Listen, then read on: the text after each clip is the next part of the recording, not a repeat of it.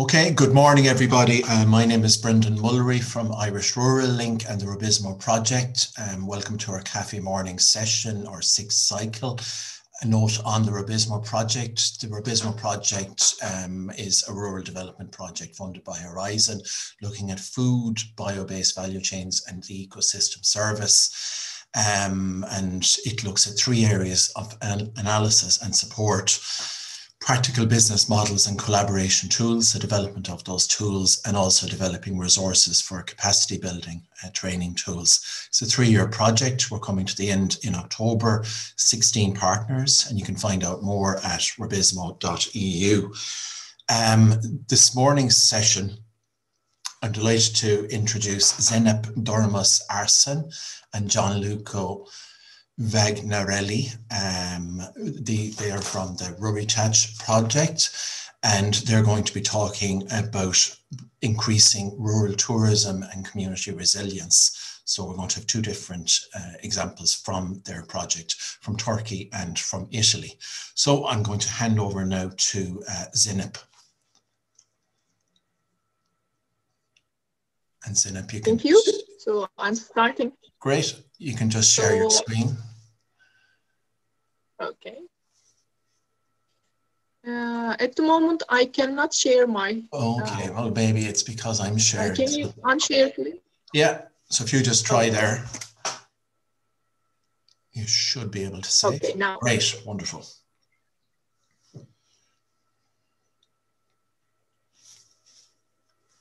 Okay, hello, everybody. Today I will talk about one of our actions, increasing rural tourism capacity in Kozak Plateau, Izmir, Turkey. And just a second for this is a Ruritage project, Ruritage Heritage for Rural Generation, started in 2018. So we are one of the replicators in the Rural project. The name of our contribution to the project is Integrated Management of Izmir Geopark in Bakırçay Basin. We are composed of three major partners: Izmir Metropolitan Municipality, Izmir Institute of Technology, and Demir Energy. My name is Zeynep Durmus Arsan, and I'm from Izmir Institute of Technology, Department of Architecture. Our city, Izmir, is located on the Western Anatolia, on the Aegean seashore. And the city center of Izmir is located in Izmir Bay, but our project area strays on the north of Izmir province. It covers three districts: Dikili, Kınık, and Bergama. Besides, the action that I will explain today is related to Kozak Plateau and its 16 villages, which is indicated as yellow area here. The plateau has a mountainous topography and dominated by agricultural and livestock activities. At the first stage of the project, we conduct a key performance indicator analysis by looking for our cultural, natural, and built capital of the region. In terms of cultural capital, the area hosts a multi-layered landscape character, artisanal activities such as parchment making, and local food tastes. Among natural capital, spatial geological formations and Kozak Plateau with its forest villages are constituting the leading resources. And Pergamon UNESCO World Heritage Site is among our built capital. Actually, these indicator results provided as a basis for our action plan. It pointed out that the need for an action, especially on increasing rural tourism capacity of the region. On the other hand, the lack of efforts and motivation to explore alternative potential income sources and high risk on extinction of cultural and natural heritage assets are among the prominent challenges. Since we started working to overcome these problems, we have encountered with some barriers. The place of women in current production is very limited. Unity among villages inadequate, there is rivalry. And organization in local production is weak.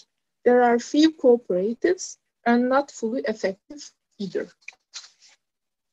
Based on all these analyses, we developed our action plan by defining our cultural, natural, geological, and agricultural heritage assets as drivers for the rural generation and developed our integrated landscape management plan.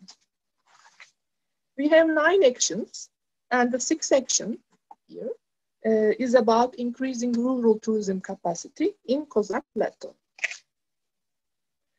This action concentrates on the feasibility of area, including accommodation, management system, touristic offers, and local settings. The main objective is to do a capacity building to enhance the touristic capabilities of local people and maintain the rural heritage.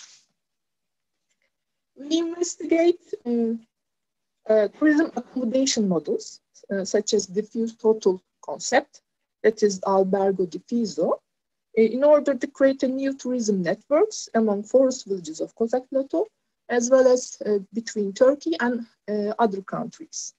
The term albergo diffuso was born in 1982 to save a rural village destroyed by an earthquake of the 70s in Italy. The idea is not to build anything new, just a big cluster hotel, but to reuse the existing dwellings for tourist purposes. Different from traditional hotel concept in which the unique hotel serves with its private rooms and visitors contacted with only staff, hotel staff, diffuse total concept proposes untraditional model by spreading hotel services in the village in a horizontal structure. It needs more existing buildings reused as units, and there are one or more owners, small businesses, encouraging cooperative structure. And visitors have direct contact with the residents. So in our case, we are looking for the possibility of adapting this model to incorporate our natural, cultural, and built heritage for rural regeneration. There are 10 principles of diffuse total concept, and it's hard to explain in this time limitation. It promotes local culture, local economy, and aims to protect environment. So we are working for formulating its reflection to Kozak Plateau by investigating our facts, local possibilities, and constraints, and this constitutes the feasibility study. For example, the management system can be in the form of reception-centered cooperative system. Besides, the accommodation network can either be in a village or dispersed among villages. There are 6 steps planned for this action. Meeting with Tourism Department of Izmir Metropolitan Municipality are conducting. Fieldwork has started within the limitation of COVID situation. After fieldwork, a guideline will be prepared. Then we will introduce diffuse total concept to the local people in a meeting.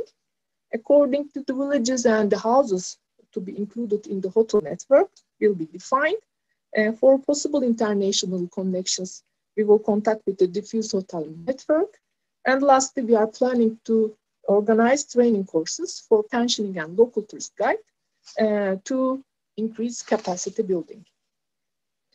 Up to now, we conducted a pre-feasibility study in the COVID situation. Interviews with the women of Kozak Plateau were held over telephone. We also planned field work, among which the stakeholder analysis and user survey with local participants are very essential for us. Accordingly, training local people about pensioning and local tourist guide will be established. Here, the aim to increase capacity building for homeboarding and local services. We are planning to do trainings in our Ruritage Rural Heritage Hub in Kozak Plateau. And at the end, we will search for funding possibilities and possible investors. This was all from my side. Thank you for your attention. Oh, thanks very much, Zeynep. Now I'm going to hand straight over just to Gianluca. Yes, thank you. I'm sharing my screen.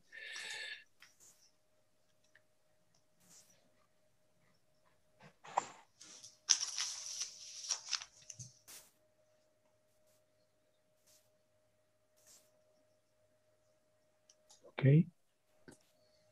So, thank you very much for this invitation. I'm Gianluca Vagnarelli. I'm the project manager of the municipality of Apignano del Tronto. That is one of the partners of Ruritage project. And I'm going to present one of the action, mostly, of our action plan, our local action plan for rural regeneration of the community of Apignano del Tronto. So about the context, Apignano del Tronto is a rural village, a small rural village based in Italy, under 2,000 inhabitants, based in Marche region in the central Italy. And as a rural village, Apignano has the common problems that these kind of areas have in Italy and around Europe. For example, unemployment, the aging of the local population, a percentage of high school or university graduated that are under the national average, micro and family-run companies, especially farms, so consequently with the lack of financial capability, and mostly depopulation. So as you can see in this chart, 12% of the inhabitants of the village have moved toward the urban centers in the last 15 years, in the last 20 years. And unfortunately, this depopulation trend intensified after 2016 and 2017 because the central Italy earthquake that at Apignano del Tronto damaged, only in this small village, damaged 300 buildings and forced 150 people to move away. This is one of the buildings damaged by the local earthquake. So in this difficult context, so we had a combination, we could say, with historical problems that usually affects rural areas, such as depopulation, plus the impact of the earthquake. Okay, so in this context, we started, fortunately, the experience of the Ruritage project in 2018. The aim of the Ruritage project is to test an innovative model for rural regeneration using the leverage of cultural and natural heritage of local communities, of local rural areas. These are pictures related to the first part of the activity, the so-called co-design process, thanks to which we co-developed a series of actions at the local level for the rural regeneration of the local community. We involved in this process 40 stakeholders. That is a quite good number, I think, considering that Apignano is a small village. What is the aim of this action plan that you can see synthesized in this infographic? The aim is to build a more resilient and inclusive community through the leverage, using the leverage of the cultural and natural heritage. So I do not want to list, obviously, all the actions we are implementing, we are working on. I want just to focus on the main action of our local action plan. That is the hub for community resilience. As you know, an hub, according to scientific definition, are at the same time, hubs are at the same time innovation incubators and community centers. So they are usually open spaces in which the knowledge transfer is easier compared to the traditional knowledge transfer we have, for example, in the universities or research centers, because these spaces are based near to the local community. Okay, so this picture shows the inauguration of our local hub that founded thanks to the Ruritage project. We are working for implementing this hub, the local hub we already have.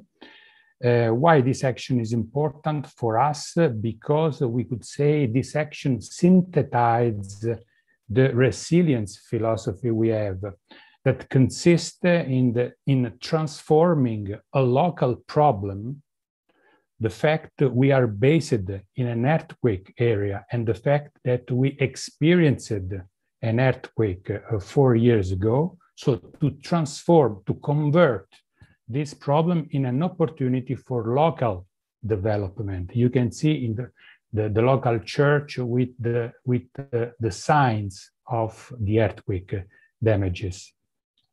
This is a picture taken during the local meeting of Ruritage project. So we are developing this idea of a local hub for community resilience. The idea consists in to build a center, a local center, able to share in innovative ways knowledge and training activities related to resilience with target schools and the general public. So in this way, we try to convert a problem, so the experience of the earthquake, the fact that we are based in an earthquake area, in an opportunity for local development, because we want to transform and disseminate the experience we have in this context to the general public. So we are implementing this idea of the local hub for community resilience that should be based on the 4 principles that you can see in the slide. The first one is disseminate the resilience culture. Thanks to the experience and lessons learned by the local community during the earthquake, and also thanks to the support of the scientific stakeholders involved in the Ruritage project, we aim to disseminate resilience culture toward schools and general public, making this knowledge understandable for all, and at the same time, making it scientifically based. This is the first point. The second point is to use digitalization for this kind of training and educational activities in order to stimulate a better engagement about the visitors, especially young people and students, giving them the opportunity to experience an emotional visit, thanks also using digital tools such as, for example, Science on a Sphere. It is a very interesting tool for schools. The third element is the earthquake simulator, considering the recent history of the community related to the earthquakes and lessons learned thanks to the project Ruritage. We would like to implement this earthquake simulator at the local level as a way to disseminate resilience and awareness about how to react toward, climate disasters using this educational tool. Last point is the target of our actions are schools and the general public. We would like to involve them, to incentivize them to visit Appignano del Tronto, to visit the local community, to do learning experiences, educational experiences related to resilience, especially focused on the resilience toward the climate natural disasters. So this is the idea. We already have, we could say, a space, a local space, but we have to implement it. So the actions in our action plan is just to finalize the project of this hub for community resilience. But the challenge will be obviously to raise funds for developing, for the further development of it. We have another action in the action plan in which we would like to introduce fiscal incentives for attracting funds or potential investors interested in supporting, a project related to resilience. But obviously, the challenge will be how to do it, and more generally, how to, we could say, to make these non-economic values of our project, so social value, cultural value, natural value, how to make these non-economic values attractive for private or public investors or funds. So in conclusion, to summarize, we aim to develop an holistic approach to resilience, in which resilience is not only connected to reducing risks and damage from disasters, but is something related also to every aspect of the local community. For example, is a way to increase tourism, in the local community, in order, as I mentioned, to build a more resilient and at the same time inclusive community, trying to convert a problem that we experience in an opportunity for local development. So thank you very much for your attention.